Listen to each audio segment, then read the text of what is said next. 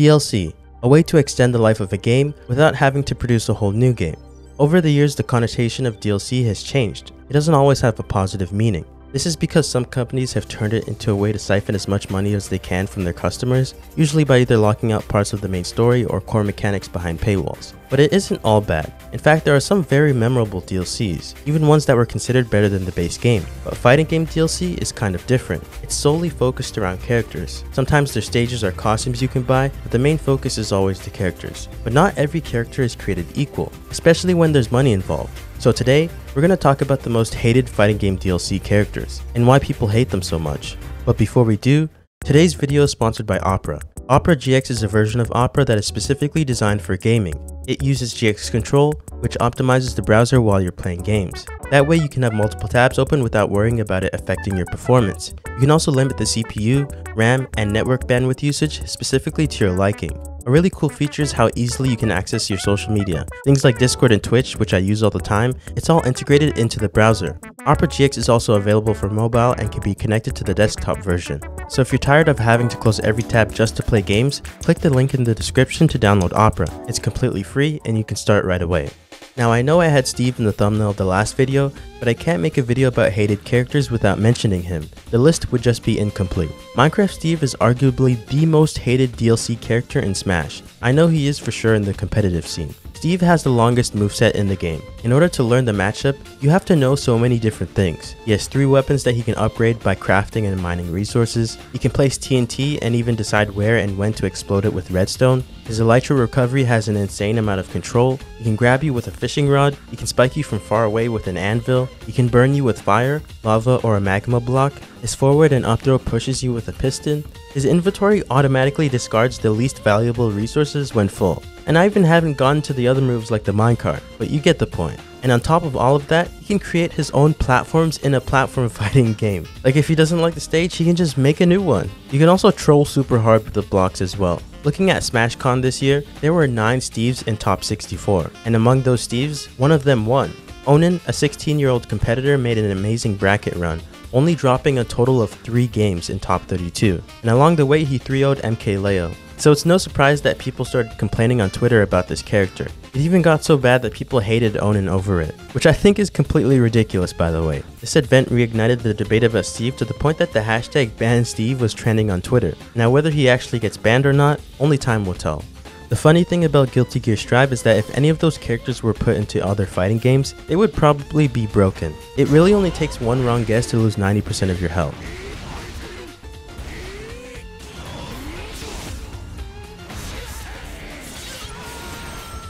But with that being said, there's one character that does it better than the rest. Happy Chaos is a problem. He doesn't have a specific playstyle, which means he doesn't have a particular weakness like other archetypes in the game. He can zone you out from full screen with his gun, or rush you down with his really good normals and also his gun, and he can also mix you up, again, with his gun. Now you might be thinking that his weakness is the fact that he has to manage his ammo and his focus meter. Now that would be the case if he actually had to manage it. Look at how fast he gains meter. It's more like cycling through moves than actually managing the meter itself. But what I think makes Happy Chaos the most annoying is the fact that he can whiff buttons and still shoot the gun right after. Whiff punishing is a very integral part of fighting games. If someone whiffs a move right in front of you, you should be able to punish it. But with Happy Chaos, he can throw out a move and immediately shoot his gun to make it safe. Now say he's using steady shot instead of his regular one. If you block it, it guard breaks. And if you try and jump and block to get closer, the shot pushes you all the way back, negating all of your progress. Now I'm not saying Happy Chaos is impossible to win against. You can win, but the odds are really stacked against you.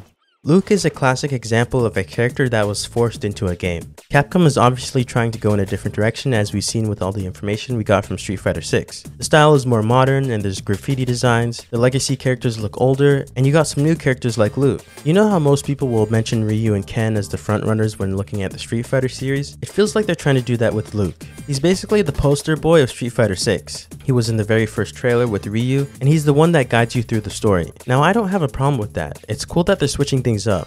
The problem is that Capcom got ahead of themselves and put Luke in Street Fighter V, pretty much as an ad for the next game. I get the idea of introducing him to sort of transition to the next era, but you can probably guess what happened based on everyone else in this list. Luke was really strong. They definitely gave him main character energy by how strong his moveset was. They also made him look obnoxious, but that's besides the point. He was just a better version of other characters. There are a lot of Shotos in Street Fighter. You got Ryu, Ken, Sagat, Sakura, Dan, you get the point. But Luke is a better version of all of them. He has the fastest fireball in the game, which is really hard to react to compared to other fireballs, and you can combo it into V-trigger off of it as well. His DP had 5 frames of invincibility on all versions of them. A lot of his normals are great pokes, and he moves closer to you even on whiff. He just had so many positives over negatives that it didn't really make sense to play other characters, and the competitive scene took notice of that really fast. Luke started to pop up everywhere. There was an event called Midwest vs West Coast, where players from those regions did a crew battle. Luke was very helpful in that matchup, as he beat a lot of players on the Midwest team, but eventually the Midwest did come out on top,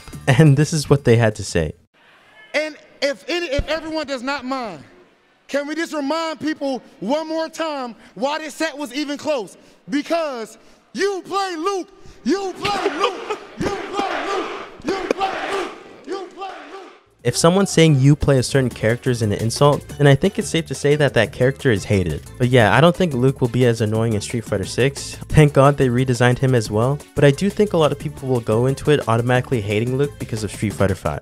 And the last character on this list, Akuma. You may have thought I was going to talk about Street Fighter, but this time I'm actually talking about Tekken. Akuma coming to Tekken 7 was probably the biggest examples of guest characters in games. Before I go into why people hate him, I just want you to watch this clip. It's party time and Chikarin's invited. Oh, here it is! Oh, here we go. Why did you say that, Mark? I want to see parties, man. Oh my God, look at the health. And the demon, let's go. I can't believe what we're seeing. And look at the life bar. Oh my goodness. He probably has a sliver, right? He might have a sliver. Combo.